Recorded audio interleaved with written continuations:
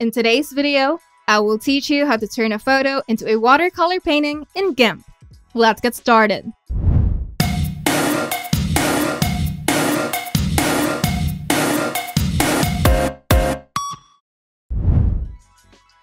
Transforming a photo into a watercolor masterpiece in GIMP is a fantastic way to unleash your creativity. Let's walk through the step-by-step process.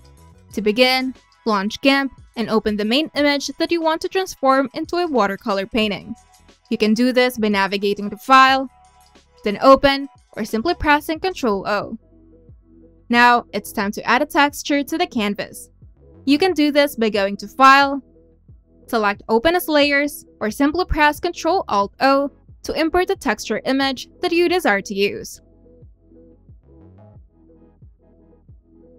Now, with the texture layer selected in the Layers panel, grab the Scale tool from the toolbox. You can find it by clicking on the tool icon or accessing Tools, Transform Tools, then select Scale or simply by pressing Shift-S on your keyboard.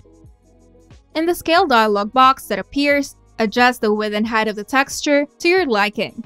You can set specific values or drag the handles directly on the texture image for resizing. Then click the Scale button once you're satisfied. If needed, use the Move tool to reposition the text layer on the canvas. Now, select the texture layer and change its blend mode to Overlay. You can do this from the drop-down menu in the Layers dialog. Optionally, you can adjust the opacity of the text layer to fine-tune the intensity of the watercolor effect. Then repeat the same steps for each additional texture that you want to add to the image. Experiment with different textures, blend modes, and opacities to achieve the desired artistic effect.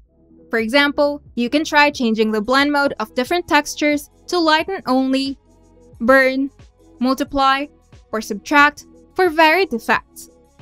And once you're satisfied with the watercolor effect, save your project by navigating to File, then Save, or simply by pressing Ctrl-S on your keyboard.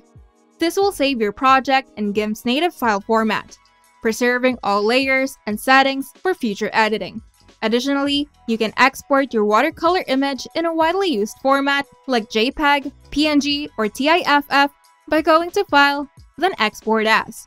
This will allow you to share your masterpiece with others or use it in various projects.